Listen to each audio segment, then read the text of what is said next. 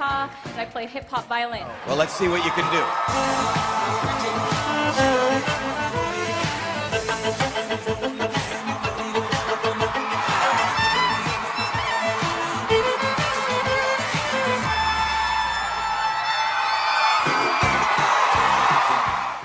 I'm Lindsey Stirling, and I am a violinist.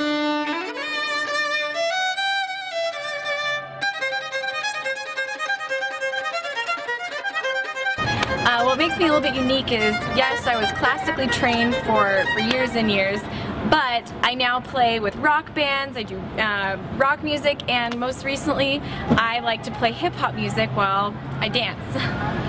So I write some of my own original music that's, you know, backup tracks. My music is all original, but mostly what I've been doing lately is I'll take popular radio hits that I really like, because I love to go dancing. I love to go, you know, bust my white girl moves on the dance floor. So I take songs that I love to listen to and I love to party to, and I'll write violin parts over it that are my own completely original elaborations of the track, the original music. And that's something that people seem to really like because it's a recognizable song, but yet it's something completely unique that I add to it. So my dad had all these records, all these classical records that he would play, and I can remember dancing to Mozart and Scheherazade as a little girl with my sisters. And I also remember my dad would look through the newspapers and circle all the free concerts in town, and he would take us to all these classical orchestral concerts. You know, and I would hear the violins, and I just longed to be a violinist after hearing that. At the age of 5, I began begging my parents for lessons.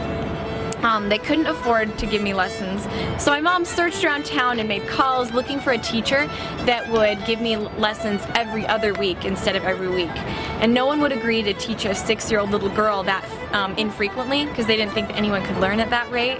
But my mom kept searching until finally she found one teacher that she could afford and that would do this, and that was my beginning to the violin. I first kind of stepped away from my classical training when I was 16, and I joined the rock band Stomp on Melvin.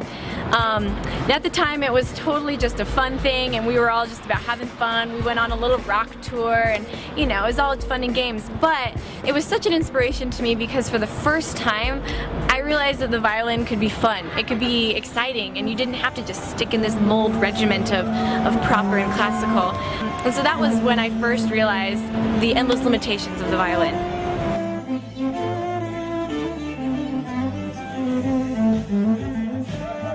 Music is completely my creative outlet. It's how I love to express myself, it's how I release my emotion, and it's just something that I absolutely love to do. Not only do I love to play the violin for myself, but I enjoy it so much when I can see people smile, or when I can see that their emotions come across, you know, when they hear my playing. And that just brings me so much joy when I can tell that other people are enjoying what I love to share.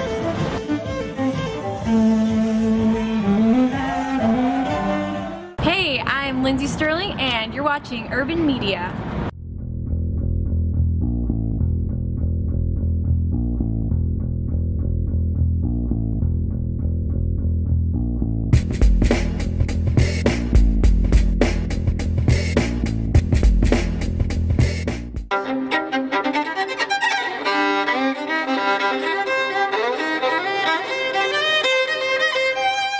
Now that I've gotten a lot of exposure and that I realize that people really enjoy what I do, the future is wide open, and I'm actually super excited because I took this semester off school just to kind of try the life of a musician. I'm kind of in limbo right now. I'm in contact with several agents and whatnot, and I'm just pursuing my own soloist career as a violinist.